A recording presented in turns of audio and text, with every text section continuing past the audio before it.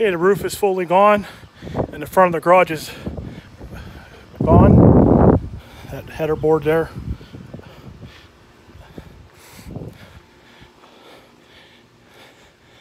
So we have two 20-yard dumpsters we went through.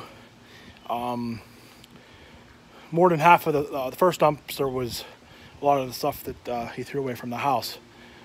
So probably, realistically, for this project, let me see here, you got a 20-yarder with some other garbage in there, but basically you're looking between 20 and 30-yard dumpster.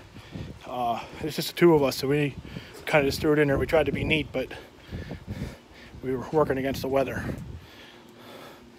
So this wall I had to prop up because it started to lean immediately.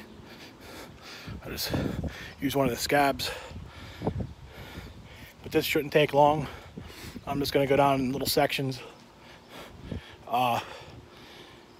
with my Sawzall.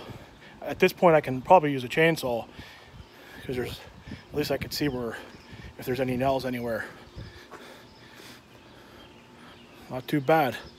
It's a lot of work. So right now we're going to fill up as high as we can, and we got to call in for another dumpster.